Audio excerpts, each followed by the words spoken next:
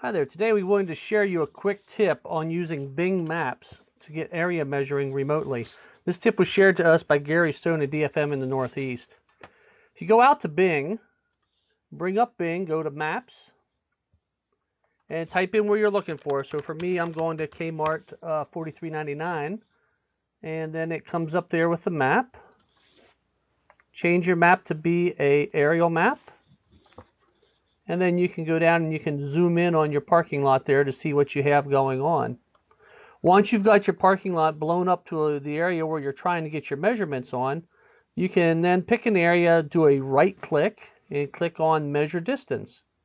You'll see this box come up over here on your left. You'll see there's also a white dot here where we started. So for instance, if I wanted to get the measurement of this area of the parking lot, I just click, go and click, go and click, and then I can easily come over here and say close shape, and it's going to give me the approximate measurements on the map here showing what it is. If you look over here to your left, it's going to tell me there that area was approximately 31,476 square feet.